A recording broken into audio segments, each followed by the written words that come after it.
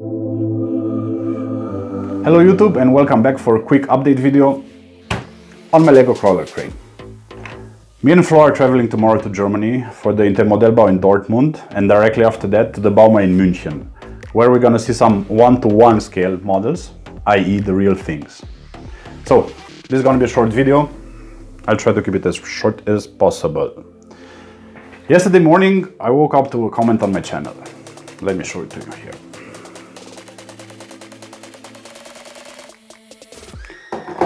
So yeah, I won the Power of BuWizz competition.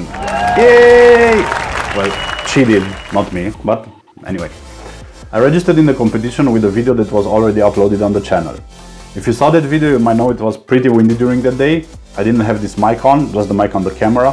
So all the audio that we had where I was talking about the technicals and the control of the crane was pretty much rubbish. That's why from that video you cannot see if the crane is powered or is not powered by BuWizz. That's why I'm shooting this video, and I have a confession to make. It's not powered by BuWizz. Nah, just kidding. Let me just power her up and then I'll show you all the technicals.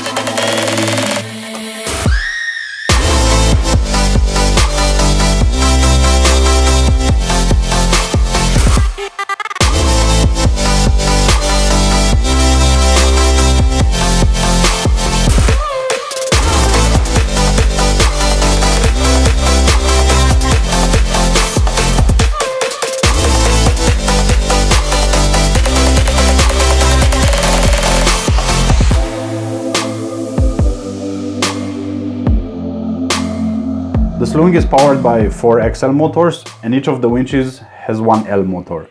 I tried using 2 L motors in the beginning, but I had some issues because they are worm gear driven and you have some rotational differences between different motors. So because they were turning at different speeds, it was torsioning the winch and ended up blocking sometime. I opted to split the slewing on 2 channels because I had some concerns about the weight. I was afraid that if I put all 4 motors on one channel, this would reach the current limit and limit the slewing. This is not the case, mainly because of a thick and stable bearing. The crane turns really smooth and fast, so it would have worked just as well on just one channel. Let me show you how the thing is set up here.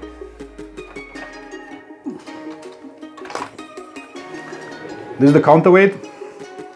Here's the space where the BuWizz goes in. It's back there, I'll show it in a minute. Here I have a power bank so that I can power the BuWizz. And inside here we have 2 cables. This one is used to charge the power bank and the other one, a nice flat USB cable to charge the BuWizz from the power bank. Let me just take this out.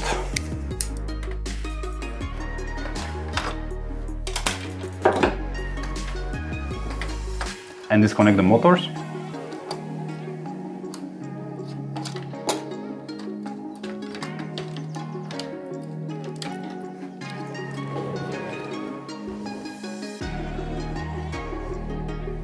So this is the counterweight tray. It holds 1 BuWizz. I opted not to include the BuWizz in the counterweight because like this I can run and slew the crane just with this. This small lever is used to turn on the power bank. And yeah, that's it. Everything is labeled with the name of the BuWizz and the side that the BuWizz gets installed.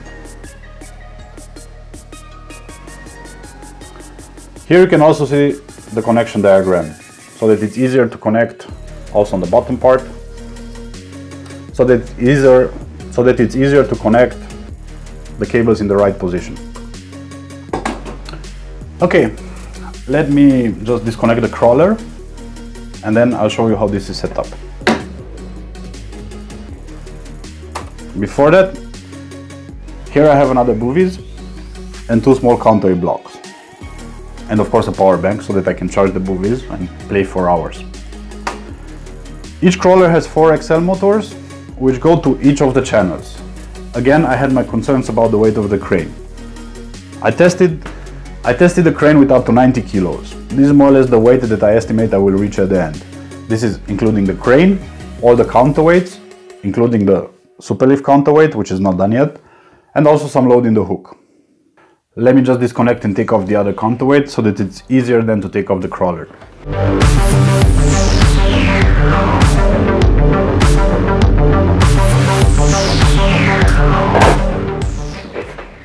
Here again, the same BuWizz lever to turn the power bank on, and that's all. One more thing, let me show you the other counterweight. This is what goes on top of what you saw. This is just a box that holds the LED sheets. Here, these were coupled together. Let me see if I can take one out. This is about 2.5 kilos.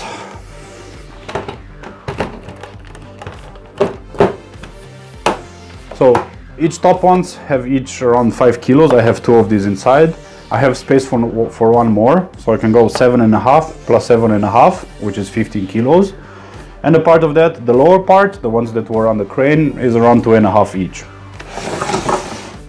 So, first of all, we need to disconnect the lower counterweight. Just these pins. And then the cable connection from the crawler to the BuWizz. Here I have another set of cables that go inside. It's not because of the length, just for the ease of connecting and disconnecting. This is a bit tricky.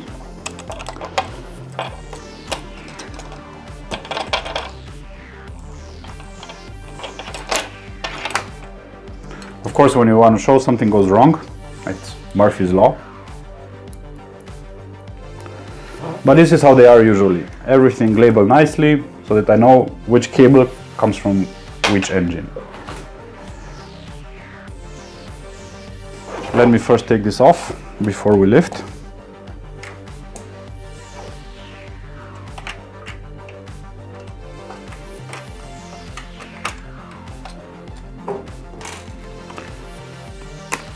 And let me show a better view of what's inside.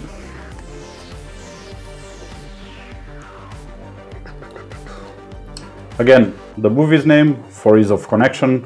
This is crawler B. Here we have the BuWizz, the 2 counterweights, what I could fit inside here, and the power bank.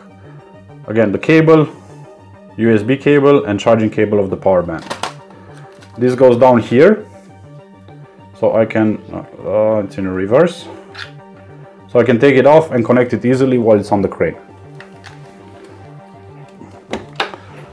Let me just slide this small frame inside. There will be some outriggers that will come here for the assembly, but I didn't have time to do that. It's kind of heavy, so...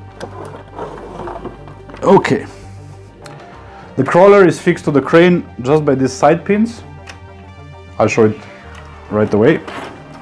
And then the crawler comes off. Here is a better view of the crawler. Here you can see 2 of the motors. The other ones are here and here. I'm sorry, but this is in reverse, so it's kind of difficult. The yellow ones here, and on the other side are 2 other pins that I planned in for connecting to the superstructure or to the undercarriage, but honestly it's not necessary to use them. So after the crawler gets slid on these 2 supports, then it's just this connection that locks it in.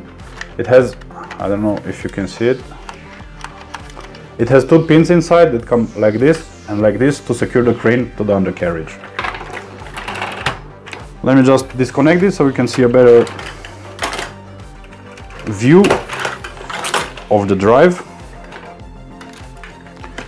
Obviously, because of the weight of the crane, I couldn't have the drive here and here like on the real crane. So I opted to have it on the inner wheels. Each motor is geared down 240 to 1 and drives 2 sets of wheels. So this is one motor, another one, and another one. Here you can see the gears. These are worm driven, and I had to use metal axles again because of the weight of the crane. On the top part I have 2 small tensioners so I can adjust the tension on the tracks, and this is just a guide so that the crawler slides easy. That's about all.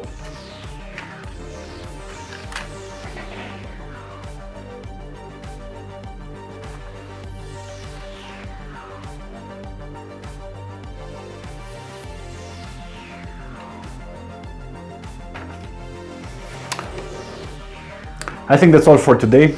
I might make a more detailed video sometime in the future, but for now I need to finish disassembling the crane, pack my things, because tomorrow we're traveling to Germany.